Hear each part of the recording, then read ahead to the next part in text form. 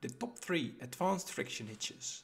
We start with the most difficult one, then the next one is my personal favorite, and we will finish the series with an old-time classic. On place 3 we start with the Michoacan Friction Hitch. Why place 3, you might wonder? Not because it's a bad hitch, but in my opinion the Michoacan is the most difficult one to tie out of the 3. All friction hitches are built up with wraps around the climbing line, and the Michoacan is no exception.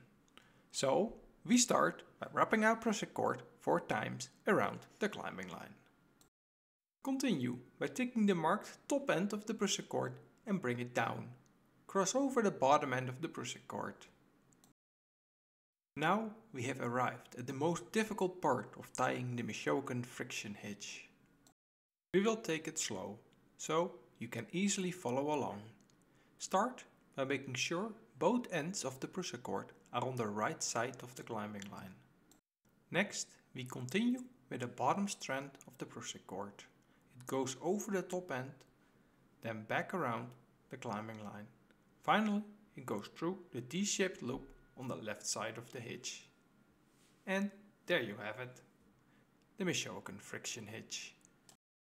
Now dress the hitch and make sure that the attachment points of the prusik cord align.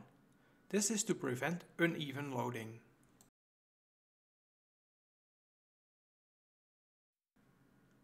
Now on to place 2. This is my personal favorite, the Distel Hitch. I like the Distel Hitch because the hitch is easy to tie, grabs reliable, and it also releases smoothly. Like with all friction hitches, we start by making wraps around the climbing line with a prusik cord. For the basic Distel hitch we need 3 wraps, but depending on the climbing line and the conditions, I sometimes make 4 wraps to create a better grip. A keen eye might have noticed that the working end of the prusik cord is a bit longer at this point. This is because we need more length on this strand to finally end up with the same length on the tie-in.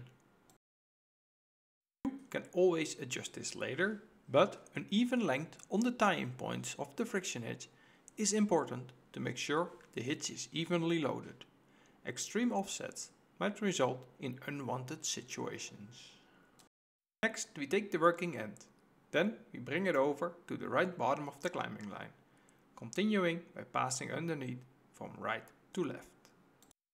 This forms a loop. To finalize the Distel hitch, we take the working end, then we stick that through this loop. Next you need to dress the hitch and make sure that the tie-in points are aligned. Now we finalize our top 3 of advanced friction hitches with the old-time climber classic, the Blake's Hitch. The Blake's Hitch is a bit different. As you might have noticed, both the Michoacan and the Distel Hitch use 2 attachment points, but the Blake's Hitch only has 1 and is open-ended. The big advantage of this is that you can use a tail end of your climbing line to form the hitch. To prevent the tail end of the Blake's Hitch from slipping out of the knot, we tie a stopper knot in the end. You can do this before tying the Blake's Hitch or when you are done. If you do it after, you must make sure that there is enough tail sticking out of the hitch to tie a stopper knot. If you do it forehand, like we do, then you don't need to worry about that. When tying the Blake's Hitch, we also start with forming 4 coils around the climbing line. Next, we take the tail end with the stopper knot and feed it through the 2 bottom loops. When you already have the stopper knot in the tail end, this might be a bit harder. That is why some folks prefer to tie the stopper knot when the hitch is finished. Next, dress the Blake's Hitch and make sure there is enough tail sticking out. And don't forget to tie the stopper in the tail if you haven't done that already.